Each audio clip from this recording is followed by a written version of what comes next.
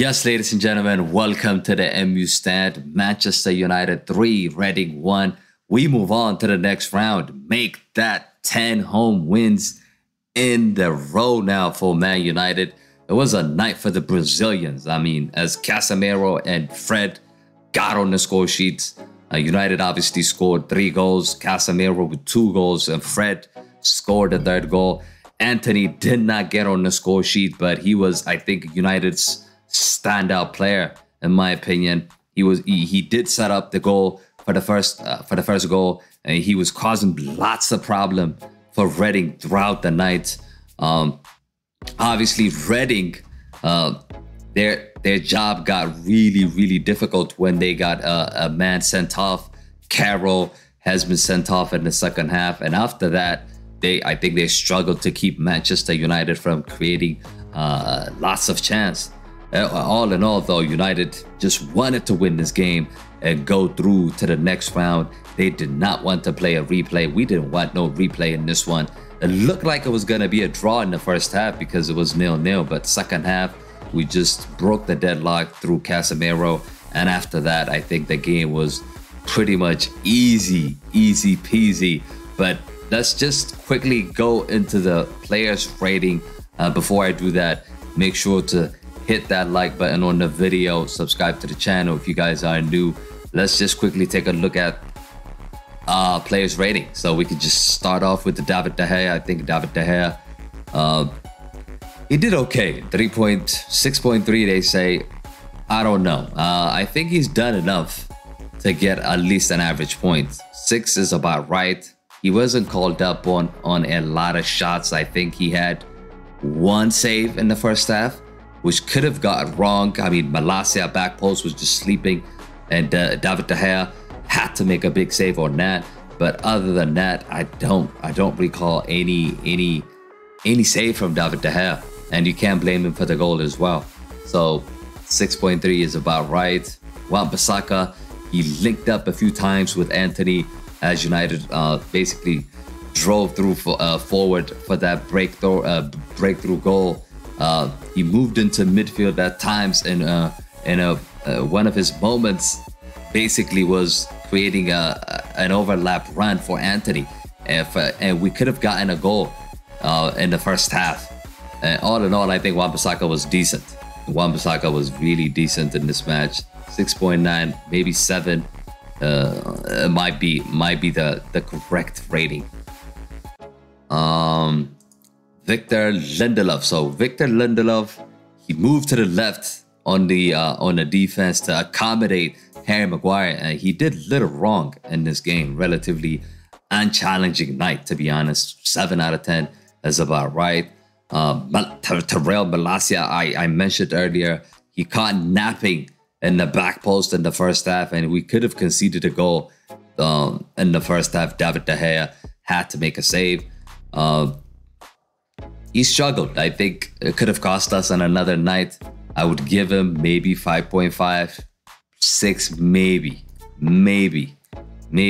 But I think he didn't offer anything up front in the attacking third as well. So Malacia needs to improve. Casemiro, maybe man of the match contender. Man of the match contender. I think it's between Casemiro and Antony for me. Man of the match.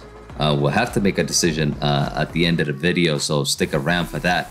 But Casemiro, I thought he did really well. Positive with his passing. He had a decent shot on goal, and he scored an amazing goal in the first half. I mean, in the second half. That first goal is just incredible. He just finished that ball like a striker. I mean, it's an incredible finish. And the second goal, I think, taken from outside the box. That ball probably got deflected. I haven't watched the replay, but I think it got deflected. But it doesn't matter. It still went in. Incredible shot and incredible goal. 2 massive goals from a CDM. I mean, we're talking about a CDM here. We're not talking about attacking midfielders. We're not talking about Bruno here. That's Casemiro. He's there to protect the back four. But somehow he's actually helping us in the final third, which is a massive boost for Man United. So 9 out of 10, probably right. I would have to agree. Eriksen, he was actually denied a certain goal in the first half. He struggled to breach Reading's defense. He came off early in the second half. Average performance from Eriksen, 6 out of 10 for me. Antony, the most creative United's forward in the first half. He played Casemiro in for that breakthrough goal in the second one. And he capped a good week. I think Reading just struggled to contain Antony from the get-go. Antony was just flying in the game, and I think he should continue to be selected, and I hope he continues this form. I know he could have gotten on the score sheet today and he didn't, but I think he should be selected for the next game. I think the performance has improved from last game. Bruno Fernandes, 7.9. Another sloppy performance, in my opinion. Bruno Fernandes, his decision-making in the final third was often dreadful. Still crossed for Fred's goal to score for that third goal. But all in all, you see Bruno taking shots when he needs to be passing. You see Bruno passing when he needs to be taking shots. So I think decision-making needs to improve on Bruno Fernandes. 7.9, I wouldn't go that far. I'd probably give him 7. Rashford, he thought he had a goal in that first half to put us 1-0 up. But Weghorst had stayed offside, they said. I mean, look, it's a huge debate. It's a huge debate. Is it offside? Is it onside?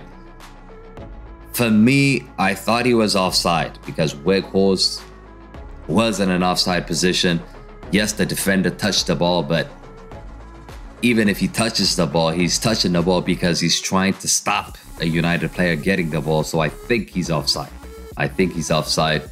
But performance-wise, Marcus Rashford, 68 minutes in, he got subbed out. 7 out of 10 might be right. 6.5 would also be good, or would also be fair, in my opinion.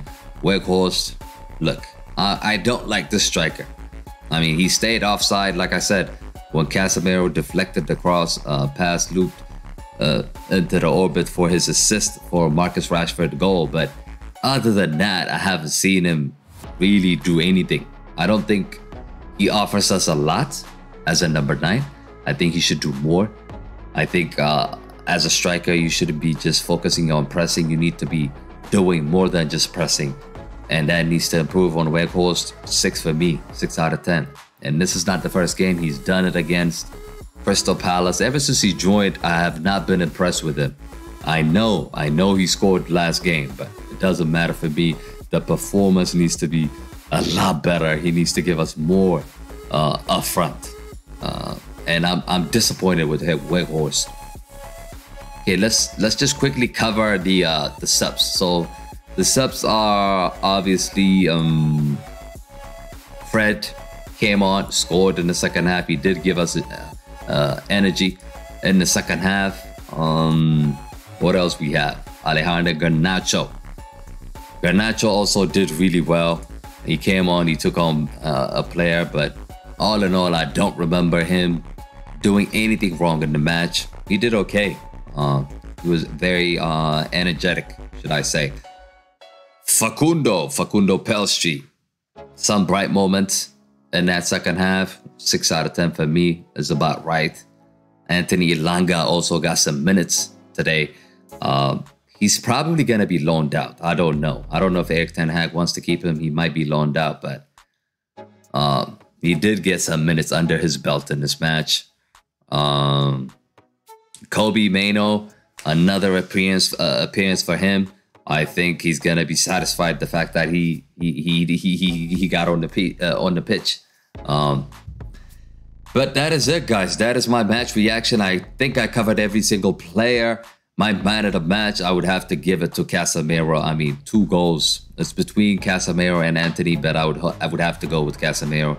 Casemiro deserves it for me. That goal, that first half goal, just sets us up to go ahead and win this game 3-1. So I'm happy with Casemiro, and I think he deserves it. But that is it, guys. Thank you for watching. Don't forget to smash a like, subscribe to the channel if you guys are new. And that is it. I am out, guys. Peace. Let's go United. Let's go. Let's go.